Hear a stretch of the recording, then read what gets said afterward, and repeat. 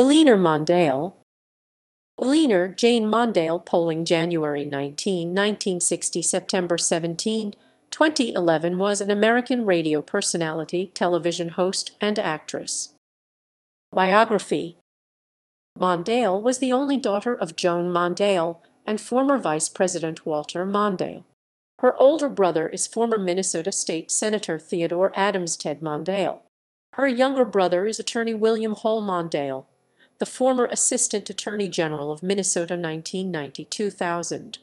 For her senior year of high school, Mondale attended St. Timothy's, a boarding school outside of Baltimore.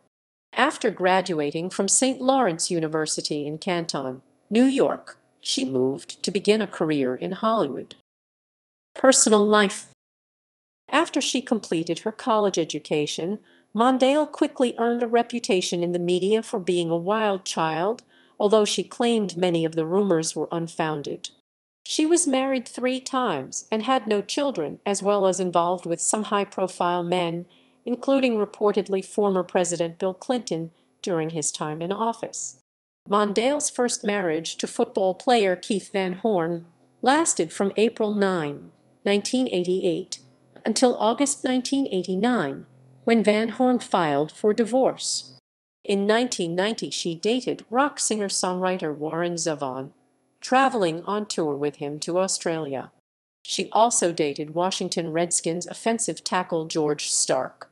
Mondale's second marriage, from June 21, 1991 to November 1991, was to Greg Melvin, a DJ known as Greg Thunder.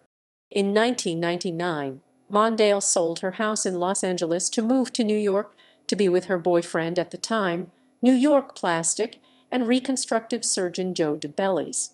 In June 2005, Mondale married Minneapolis musician Chan Poling of the group The New Standards.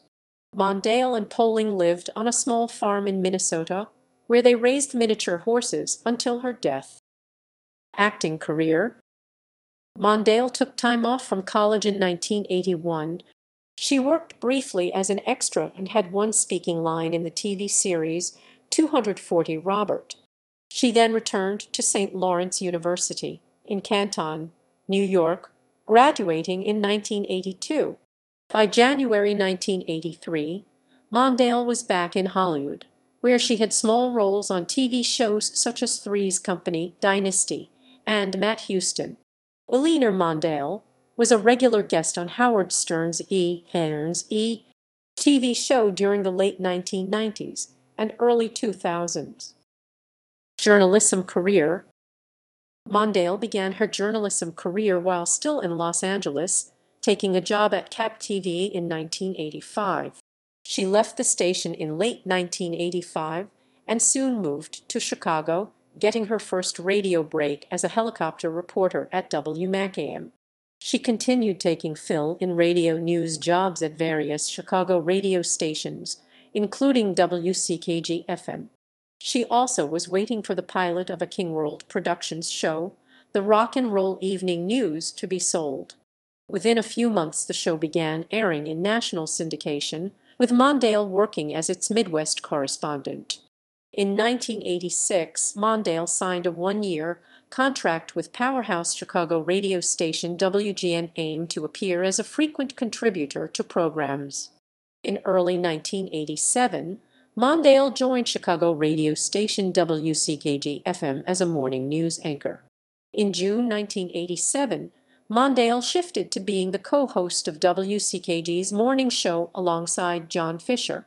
In early 1988, Mondale took a leave of absence from WCKG to collaborate with a Chicago writer on a book about the children of U.S. presidents. In June 1989, Mondale took a job in Minneapolis as an entertainment reporter for WCCO-TV. In March 1990, Mondale quit unexpectedly just a few days before a local magazine was to publish a feature on Mondale titled Walter and Joan's Wild Child. After leaving WCCO and spending some time in Australia, Mondale became a morning sidekick on WLAL-FM in Minneapolis, where she remained until the station was bought by Minnesota Public Radio in 1991. She also hosted the Great American TV Poll on the Lifetime cable channel. In April 1991, Mondale returned to Chicago's airwaves as a morning sidekick at WKQX, working alongside morning host Robert Murphy. Mondale and fellow sidekick Dan Walker were forced out of WKQX in January 1993. After leaving WKQX, Mondale began working in television. In March 1993, Mondale and Robin Leach co-hosted a 2-hour special on national television about Madonna titled Madonna Exposed. In early 1994, Mondale began working as a correspondent for NBC Today's Show. In mid-1994, Mondale landed a job as anchor/host of Q&E, a half-hour weekly celebrity show airing on E! And was also a regular correspondent for the network's news division. In 1996, Mondale was hired by CBS as a Los Angeles-based correspondent for This Morning.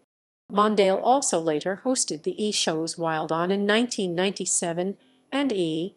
News Live. She worked on ESPN as a reporter on the horse racing events, which lasted 2 years, 2002-2003. She covered for ESPN into the Professional Rodeo Cowboys Association. After ESPN, she co-hosted the world's greatest auto shows for the Speed Channel in 2004 and 2005. She worked for the CBS television show This Morning. In 2006, after battling brain cancer for the first time, Mondale signed on as a host at WCCO AIM.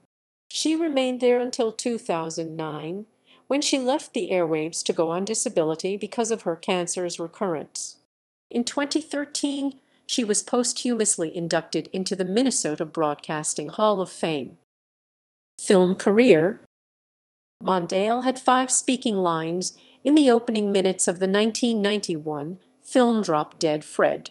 She appeared in the 1999 film Ground Control as Christine and narrated the feature documentary film Fritz, The Walter Mondale Story 2008, which details the life of her father and aspects of her own childhood.